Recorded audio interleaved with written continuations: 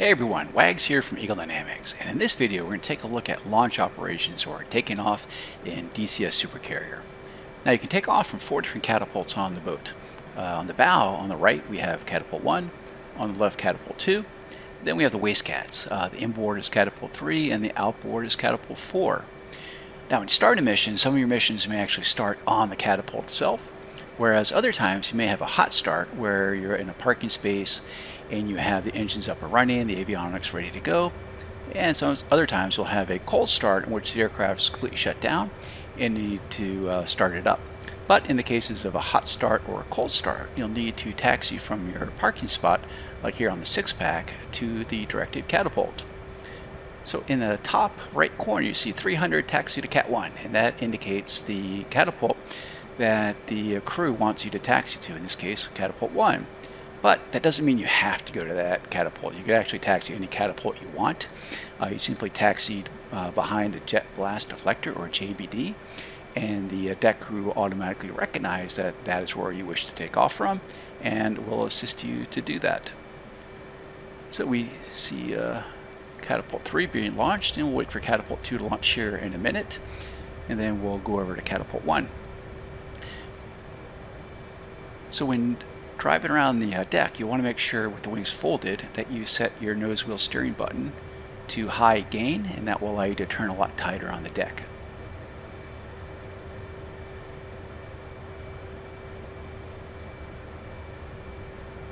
Okay, there's catapult 2, which for the JBD to come down.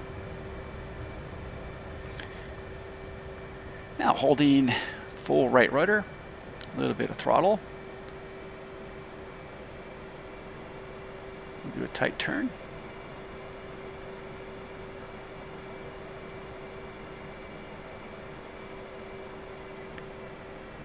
And I'll place the aircraft behind the JBD for catapult 1.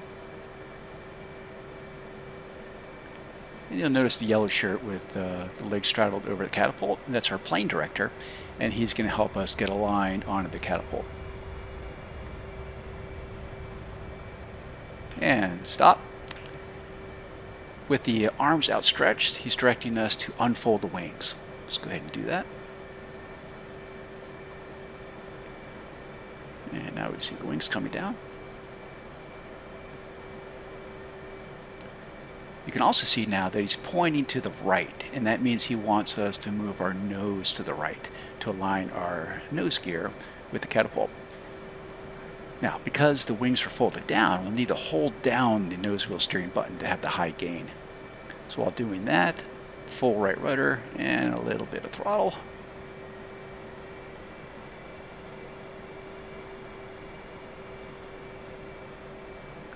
Forward, now come to the left.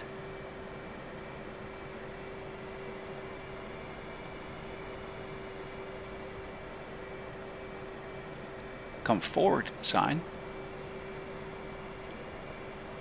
Come to the left, come forward, and once you get in close here, you can manually just place the center antenna on the nose with the catapult rail to get you aligned where you need to be. And when he puts his arms up with fist, that will tell you to stop right there.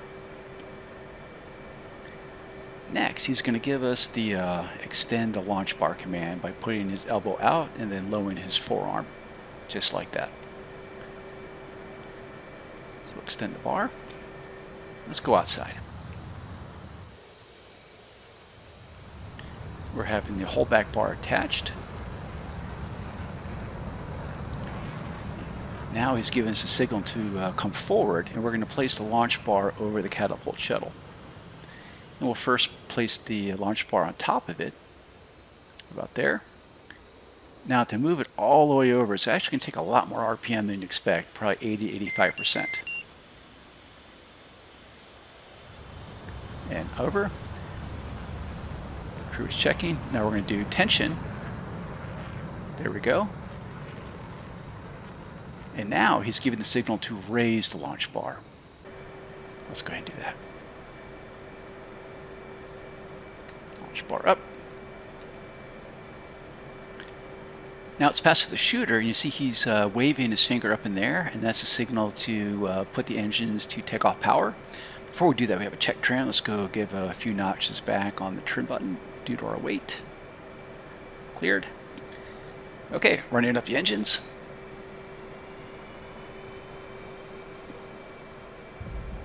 Now go to the radio menu. And ground crew, hit salute, and that lets them know that we're ready to take off, and now it's in the hands of the catapult officer.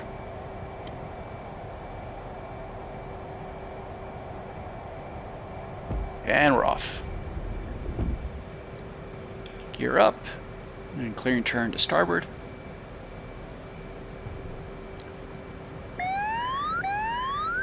Now next, let's take a look at launching from catapult 3 without all the jibber jabber.